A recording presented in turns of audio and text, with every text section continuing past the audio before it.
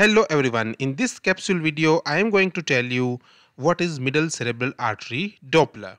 So here in the picture you can see here it is a circle of Willis and here it is a middle cerebral artery. The Doppler, the MCA Doppler is done to assess resistance in the fetal brain vasculature.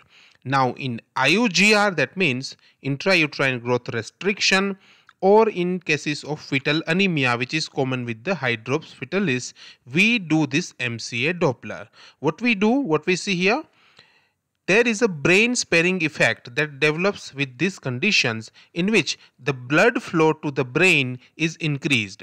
To increase the blood flow, the vasculature decreases its resistance. So what we see in the MCA Doppler is we basically see is a PI, that is pulsatility index, and that the formula of the PI is S minus D divided by the S. S means systolic velocity, D means diastolic velocity.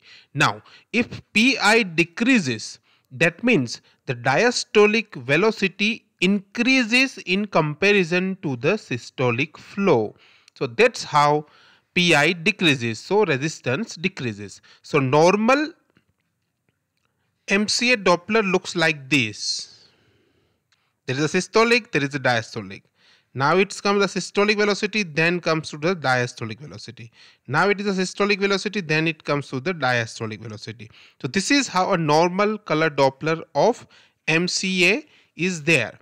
But what happens with the IUGR, with the brain spanning effect? It's like that. The systolic velocity is just like that, but the diastolic velocity now increases.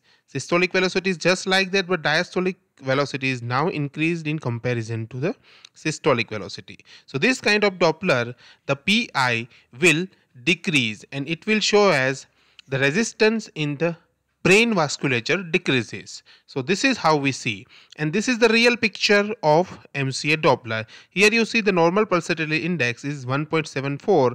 Here is a systolic wave, here is a diastolic wave. Here you can see the systolic wave was as it is, but the diastolic wave has been increased. So this is how we see the MCA Doppler. Thank you friends.